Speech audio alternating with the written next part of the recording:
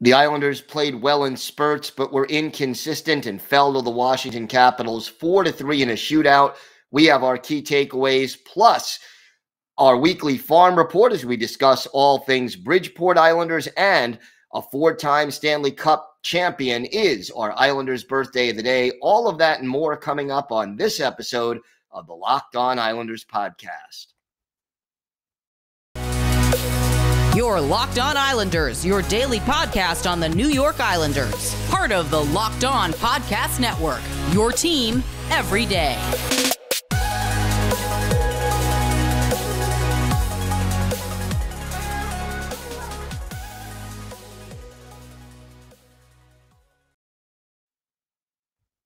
All right, everybody. Welcome to the Wednesday edition of the Locked On Islanders podcast. Hope everybody is doing well, and thank you for making Locked On Islanders your first listen every day. We are free and available on all platforms. We have got a lot to discuss on today's show, but first, if there's something Islanders related on your mind, if you have a question, a comment, a topic you'd like us to discuss on the show, feel free to send us an email. The email address is lockedonislanders@gmail.com. And if you leave your first name and where you're from, we're happy to mention you on the show when we discuss whatever it is that's on your mind. You could also follow the show on Twitter at LockedOnIsles, and you could follow me, Gil Martin, on Twitter at Ice Wars, NYRVSNYI. We'll keep you up to date on all the latest Islanders news, notes, and happenings, and I am live tweeting during nearly every Islanders home and road game. I'll give you instant insight and analysis, and it's always great to interact with fans during the game and really any time. Islanders fall to the Capitals in a shootout, 4-3, a back-and-forth affair, and quite honestly, at times, the Islanders they have downs.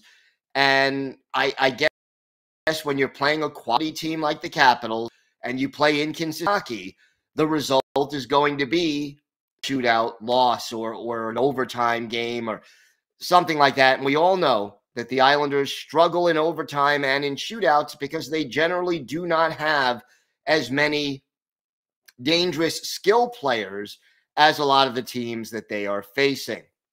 There were definitely some positive things to take away. For large stretches of this game, I would say the second period and parts of the third and the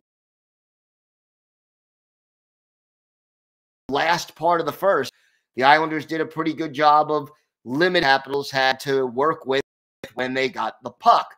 The problem was didn't do that well. The breakdowns, they break down. Simeon Varlamov played well, but again, let in that one soft goal, in this case, the first goal of the game that put the under nothing. You let in that goal, and it took the Islanders to sort of bounce back from giving up that goal. And again, you don't give up that soft goal, and maybe the Islanders win in regulation. We saw a couple of occasions where defensemen pinched the Pelech duo. They were both -2 in this game. They pinched. Anders Lee went back and tried to defend on a 2-on-1 work. And as a result, they give up a goal in the third period that cancels out the 2-1 lead. So there were these breakdowns and times when things just, the Islanders didn't play the solid defensive hockey that is their trademark, and it ended up costing them. But then we get to the positives.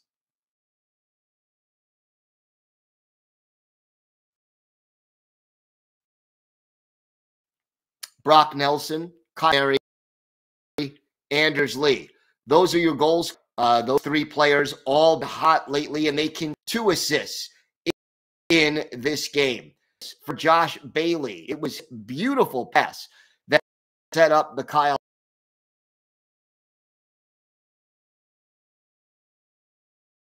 Palmieri goal and made. So, there were some especially offensively for the Islanders. But again, not shots do you think Barzal had in this game?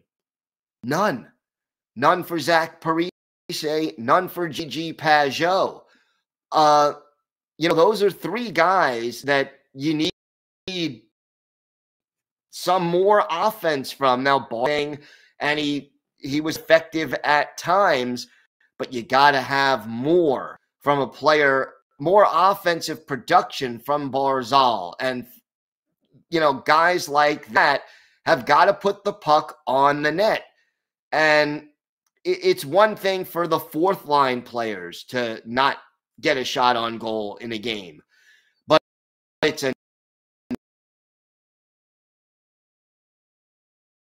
another thing entirely when end up with shots on. That is something that you can't have. And again, defensively, a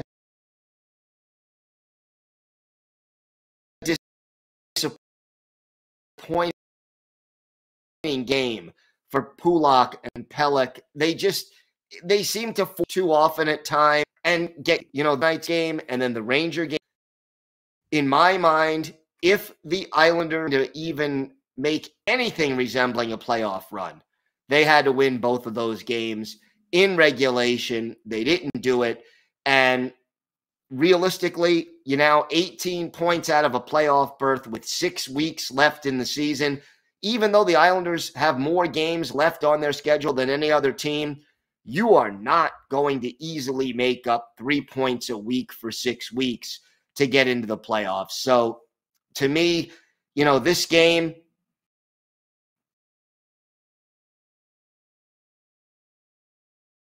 there were some highlights. There were some good moments in this. They weren't consistent enough. And again, you're this far behind in the standings. Matt Martin back in the lineup. Ross Johnston taking a seat. Kiefer Bell also, again, what was it, 2 weeks ago that Barry Trotz had to get to his head, but he has now been sitting on the bench. I think that all changes as we get closer to the trade deadline, because some of the players on the core of this team will not be with the team after today's trade deadline. I'm pretty confident of that. We've got a lot more to discuss on this episode of the Locked On Islanders podcast. Again, for the Bridgeport Islanders, we'll talk about what they accomplished, where they stand in their hunt for the playoffs, plus a 4-time Islanders Stanley Cup winner is our Islanders birthday of the day. All that and more still to come on this episode of the Locked On Islanders podcast. Today's episode is brought to you by your friends at Built Bar. Have you tried the Built Bar Puffs? If you haven't, you're missing out on one of Built Bar's best tasting bars. Puffs are the first ever protein-infused marshmallow. They're fluffy. They're not just a protein bar. They're a treat. And like all Built Bars, they are covered in 100% real chocolate. Puffs are a fan favorite, and it's easy to tell why. Just listen to some of these flavors. Yummy cinnamony churro, coconut marshmallow, my personal favorite, banana cream pie. So good. These are going to be your new favorite. And like all Built Bars, they're low calorie, high protein, high fiber, low sugar. Each Built Bar contains roughly 130 calories, 4 grams of sugar, and 4 net carbs, but they pack 17 grams of protein. Most candy bars have 240 calories, 30 grams of sugar, and dozens of net carbs. At Built Bar, they're all about the taste. They make it taste delicious first, then they figure out how to make it healthy. And I don't know how, but they pull it off every time. Go to Built.com, use the promo code LOCK15. You'll get 15% off your order. That's promo code LOCK15 for 15% off at Built.com. On Monday, March 21st at 3:30 Eastern Time, tune in to Locked On Fantasy Hockey's live deadline reaction show to get all the on-ice fantasy and betting analysis you need from hosts Steele Roden and Flip Livingstone, with appearances from our roster of local team experts. Plus, Catch our own live show at 3 o'clock Eastern time on Monday for our immediate reaction to the Islanders' moves. Time now for our weekly farm report as we discuss all things Bridgeport, and the Islanders had an interesting weekend. 3 games on back-to-back-to-back days. First, a home game last Friday against the Hershey Bears. The Islanders fall in that one by a score of 2-1. Jeff Kubiak got the only goal for the Islanders. Corey Schneider was the netminder. He had 21 saves, but it was a 1-goal loss. And for the season, Bridgeport 1-2-2 against Hershey. All the goals scored in the first period, but the Islanders just couldn't quite get that game-tying goal in the last 2 periods. They end up falling 2-1, but after that, the weekend got a whole lot up with a 7-4 win over the Providence Bruins in Providence. Austin Czarnik, who the Islanders reacquired on waivers, 2 goals and an assist and 7 goals, the biggest output for Bridgeport since February 17th, 2019. Andy Andreoff, Simon Holmstrom, and Cole Bardreau each had 2 assists, 21 saves for Jakob Skarek, as he now has 30 appearances in goal on the year. And the win, by the way, ended the Bruins' 6-game home winning streak. So a strong performance on Saturday for the Islanders to even their record for the weekend. And then Sunday, the Islanders over the Bruins, and Cole Bardreau getting a pair. It's good to see Cole Bardreau do well, and a shutout for Corey Schneider in this one. So road wins for the Islanders. Chris Terry, by the way, had the other goal. Jeff Kubiak, 2 assists as the Islanders continue to battle with the Wilkes-Barre Scranton Penguins for the last playoff spot in the division. So 2 out of 3 over the weekend, a productive weekend.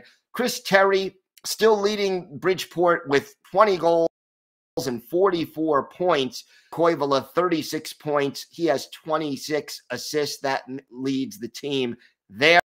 Andy Andreoff, 35 points. Arno Durando, 31. And Cole Bardreau now with 21 points in just 37 games. Parker Wotherspoon right now leads all defensemen with 16 points. Grant Hutton, 1 behind with 15. All of Wotherspoon's by 3 goals, 13 assists. Grant Hutton with 6 goals from the blue line and 9 assists. So the Islanders getting some more consistent play, and the goaltending has been better. Corey Schneider with the shutout and the strong performance on both of his games this weekend, now lowering his goals against average to 2.85. He's now 8-10-2 on the year and has a .915 save percentage. Jakob Skarek, 298 goals against, a .904 save percentage, but he is 14-11-4 on the season. There is a busy week ahead for the Bridgeport Islanders. They have a road game tonight at 7:05 in Springfield against the Springfield Thunderbirds. And then Saturday, they will return home to face the Syracuse Crunch. That is a 7:05 game. So 2 games this week for Bridgeport. And then next Wednesday, they have a road game at the Utica Comets. So the schedule remains as Bridgeport continues to fight for that last playoff spot that they really hope to be able to get. It's going to a fight to the finish. And if you want to check out, again, some of the Islanders' future prospects, some of the players of tomorrow, today, head on over to Bridgeport and check out a Bridgeport Islanders game. We've got more to talk about on today's episode. We have our Islanders birthday of the day, a famous Islander who won 4 Stanley Cups with the team. We'll also have a few more thoughts about the trade deadline, which is coming up. All that and more still to come on the Locked On Islanders podcast. Time now for our Islanders birthday of the day. Today is the 62nd birthday for former Islanders forward Duane Sutter. Like all the Sutter brothers, a native of Viking, Alberta, Duane was drafted by the Isles in the first round of the 1979 NHL entry draft. Made his debut with the Isles in 79-80 with a 15-goal, 24-point season, but played in 21 playoff games in that first Stanley Cup run for the Islanders, had 3 goals and 10 points, stayed with the Islanders through the 86-87 season. Last year, a 20-goal, 53-point year in 1985-86, then finished his NHL career with 3 seasons with the Blackhawks. Duane Sutter, never afraid to get physical, to check, to mix things up, had 5 seasons of 100 or more 94 penalty minutes for his NHL career. Duane Sutter, 139 goals, 342 points, and 1,333 penalty minutes in 731 regular season games. Add 161 playoff games, 26 goals, 58 points, 405 penalty minutes. In 82-83, he was on fire in the playoffs. 9 goals, 21 points in 20 games. And look at one of those games in the playoffs, the Stanley Cup Finals, Game 2 at the North Coliseum in Edmonton, Islanders and Oilers. And boy, you look back at this one, Islanders up in the series 1-0. How many Hall of Famers played in this game? Andy Moog is the goalie for Edmonton. Billy Smith, the goalie for the Islanders. For the Islanders, your Hall of Famers: Billy Smith, Mike Bossy, Clark Gillies, Dennis Potvin, Brian Trottier, all in the Hall of Fame. Meanwhile, for the Oilers, Paul Coffey, Glenn Anderson, Wayne Gretzky, Yari Curry, Mark Messier. So many great players in this game. And there were a number of other players who were in this contest for these two teams who aren't Hall of Famers, but, you know, great hockey names like Butch Goring, Ken Linseman. I mean, just so many great players on both of these teams. That's why they were in the Stanley Cup Final. The Oilers scored first in this one. Dave Semenko, his first of the playoffs, from Tom Rolston and Charlie Huddy at 8:39. Isles down 1-0, but they answer back. Tomas Janssen, his second from our Islanders birthday of the day. Duane Sutter and Brent Sutter at 14:21. That tied it at 1. Then Bobby Nystrom, his 7th from Brian Trottier at 17:55, made it 2-1 Islanders. And in the final minute of the opening period, Mike Bossy, his 16th from Dennis Potvin. Islanders 3, Oilers 1 after 1. Edmonton didn't quit. 5:07 into the second. Yari Curry, his 6th from Glenn Anderson and Wayne Gretzky at 5:07. 3-2. But the Islanders respond. Bob Bourne, his 7th from Duane Sutter at 8:03. Islanders up 4-2. And then Brent Sutter, his 8th from Ken Morrow and Duane Sutter. After 2 periods, the Islanders held a 5-2 lead. Glenn Anderson cut it to 5-3, his 10th from Lee Fogelin and Wayne Gretzky. But Brent Sutter, his 9th from Duane Sutter, our Islanders birthday of the day, and Tomas Janssen at 14:11. That closes out the scoring. Islanders win this one 6-3 to win both games in Edmonton and take a 2-0 lead in the series for Duane Sutter in this game. Sutter with 4 assists in this one. His brother Brent, 2 goals and 1 assist. Dwayne was a +3 and a 4-assist game in a Stanley Cup final. Billy Smith, 30 saves to earn the win. The Islanders would go on to sweep the series in 4 games, winning the Cup at the Coliseum for their 4th and final Stanley Cup championship. So Dwayne Sutter is our Islanders' birthday of the day. He, 62 years old today, and we wish him all the best and many, many happy more. I think there is no doubt now, trade deadline, that the Islanders are going to be sellers. I think they'll be sellers with a small s. I don't think they're looking to deal away major parts of the puzzle here. But Cal Clutterbuck, Zdeno Chara, Zach Parise, maybe Semyon Varlamov, maybe Scotty Mayfield, but those last 2 only if the price is really, really right.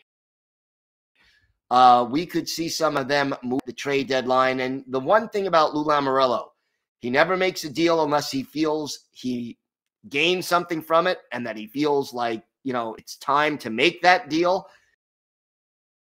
Right now, I think is the time. Isn't going to make the playoffs this year. And they need to find, who they're going to keep and build around and who they're going to move on from to rebuild and tweak and make things better for next season. We will be back on tomorrow's show. We will have more on the trade deadline, plus a full preview of Thursday's game against the Rangers. Always great when those 2 teams get together. Thanks again for making Locked On Islanders your first listen every day. Now make your second listen Locked On Fantasy Hockey. Hosts Gil Martin and Flip Livingstone help you become the expert of your fantasy league. It's free and available wherever you get podcasts. And with the Fantasy League playoffs coming up, this is the perfect time to check out that podcast. That does it for us on today's show. Have a great day, everybody. Stay safe. And of course, let's go Islanders.